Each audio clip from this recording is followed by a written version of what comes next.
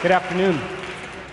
Now, we have three brains that allow us to go from thinking to doing to being.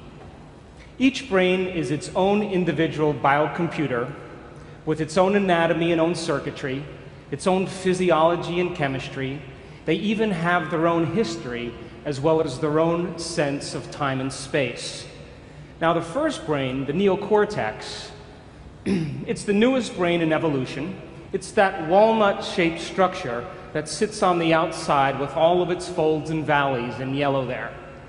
It's the newest, the most evolved and highly specialized in human beings. Right under the neocortex is called the limbic brain, the chemical brain, the emotional brain, or the mammalian brain. It's about the size of a lemon, and it's responsible for regulating internal chemical order. Right in the back of the brainstem there in red is called the cerebellum, the reptilian brain. It's the oldest brain in evolution. It's the seat of the subconscious mind. Now, your brain is made up of about 100 billion neurons. If you took 100 billion sheets of paper and stacked them on top of each other, it would be 5,000 miles high. That's the distance from Los Angeles to London. Now, nerve cells possess the unique ability to store and communicate information between each other. So your neocortex, your thinking brain, is the seat of your conscious awareness. You're listening to me right now with your neocortex. And what the neocortex loves to do is to gather information. And every time you learn something new, you make a new synaptic connection in your thinking brain. That's what learning is. Learning is forging new connections. And every time you learn something new, your brain physically changes. So you read a book on how to ride a bicycle, you read a book on how to build a doghouse, you read a book on how to dance the salsa, how to cook French cuisine, how to become successful, how to be a better parent. And your brain literally upscales its hardware to reflect a new level of mind. The principle in neuroscience says this: nerve cells that fire together wire together. And as you begin to learn new information, you biologically wire that information into your cerebral architecture. So if learning is making new synaptic connections, then remembering is maintaining and sustaining those connections.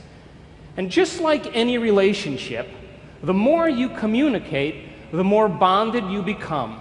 And neurons are exactly the same way.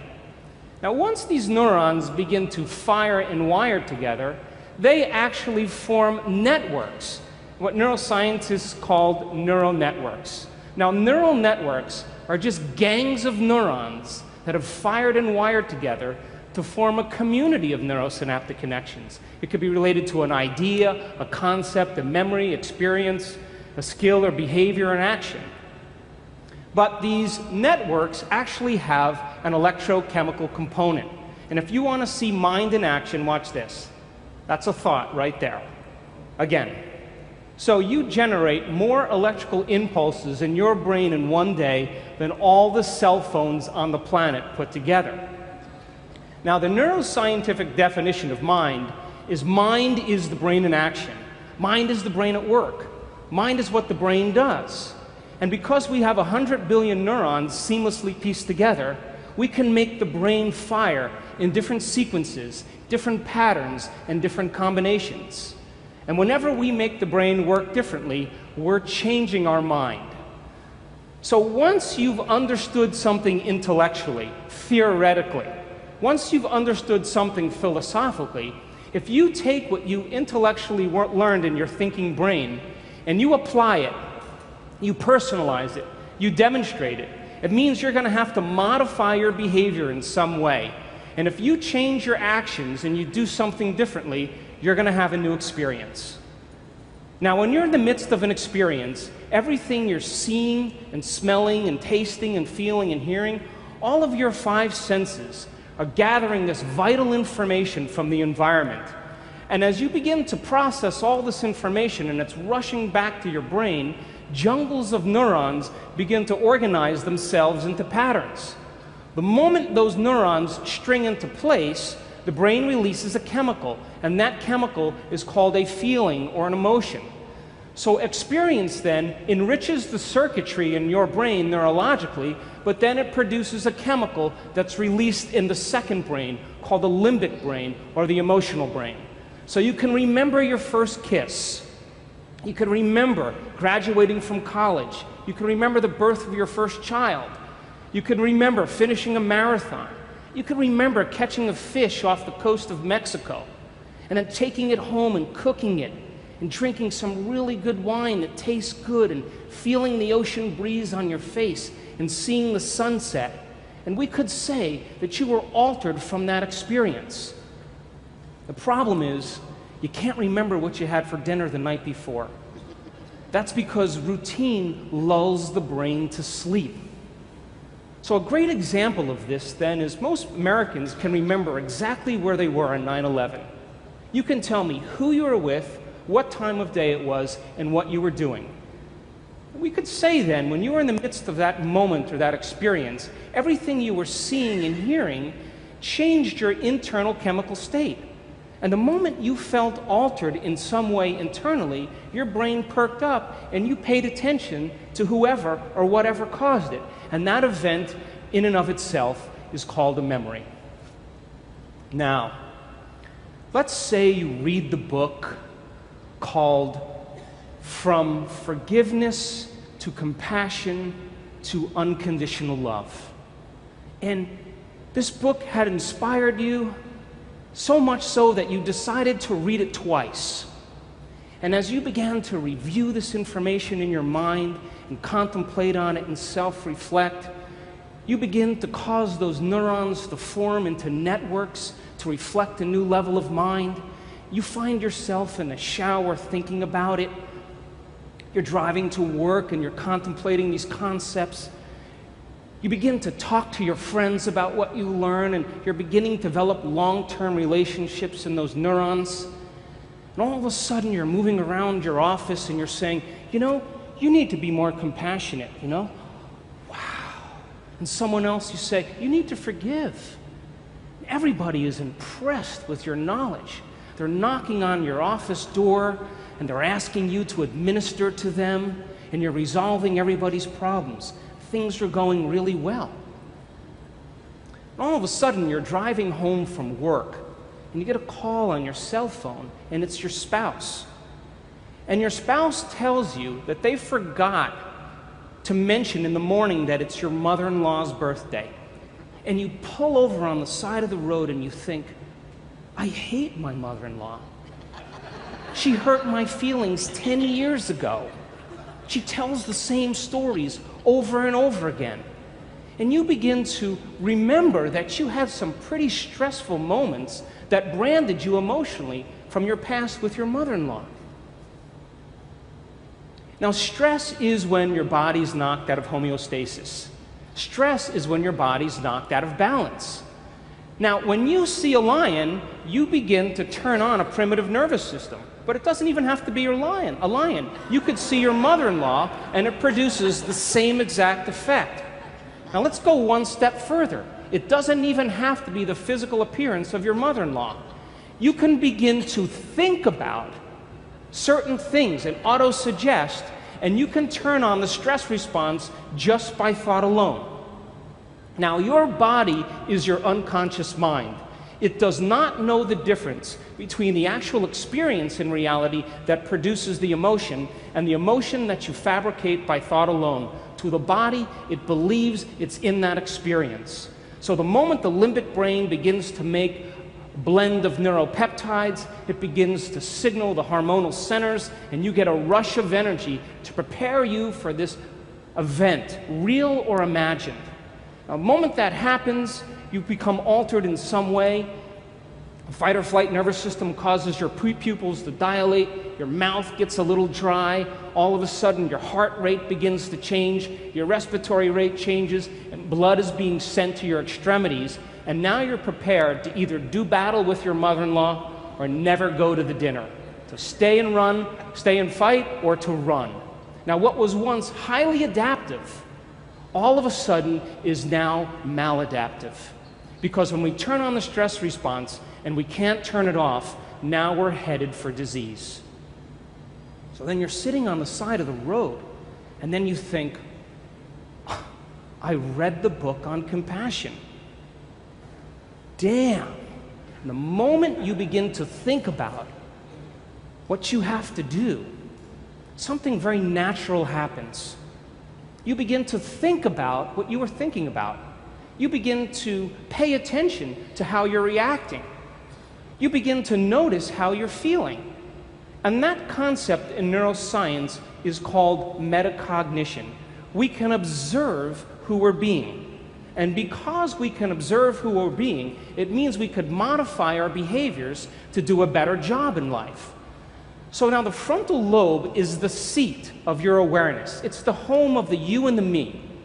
And as you begin to think about who you no longer want to be, the frontal lobe acts like a volume control. And it begins to lower the volume in the circuits in your brain that are connected to the old self. And as it begins to silence those circuits that are connected to the old level of mind, that level of mind no longer fires, and you're observing it instead of participating in it.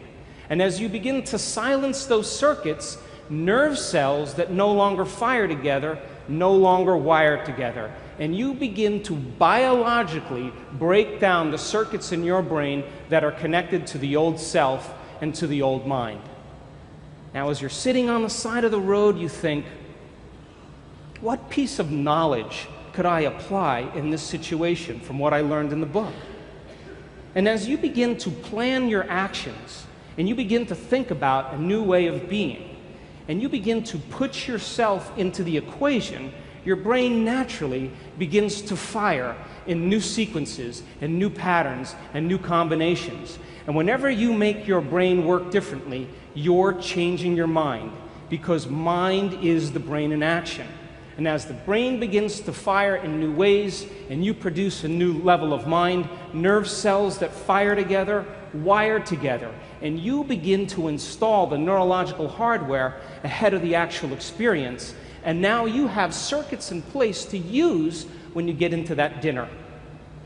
So now, as you ask yourself, what is compassion? And you begin to remember all these different things that you learned in the book, the frontal lobe, like a great symphony leader, begins to synchronize these circuits. And when it begins to produce a certain level of coherence, a certain level of mind, your brain naturally creates a hologram or an image.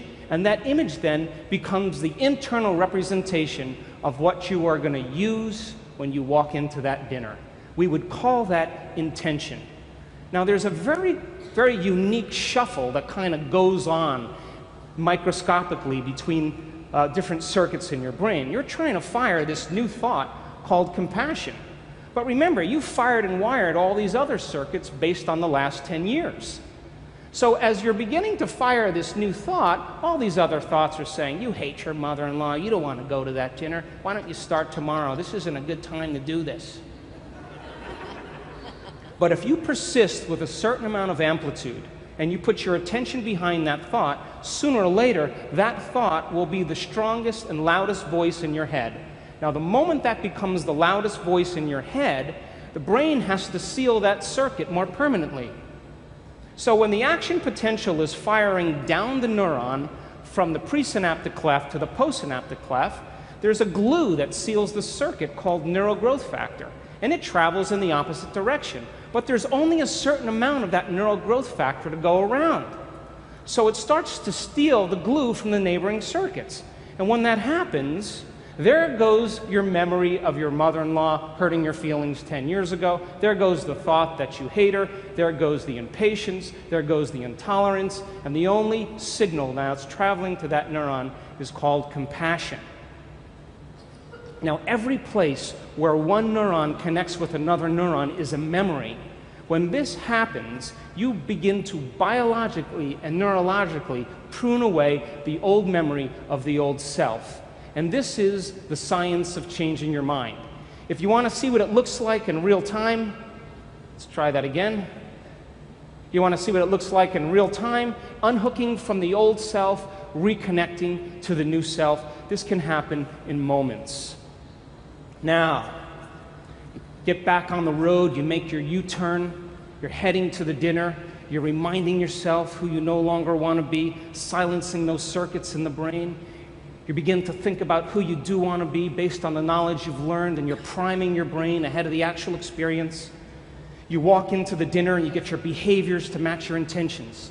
You get your actions equal to your thoughts. You get your mind and body working together, and you do exactly what the book says. The moment that happens, all of a sudden, you feel compassion. Now, the moment your heart begins to open and you feel compassion, you are teaching your body emotionally to understand what your mind intellectually understood. You see, knowledge is for the mind, but experience is for the body. And when we begin to experience compassion, now we are embodying knowledge.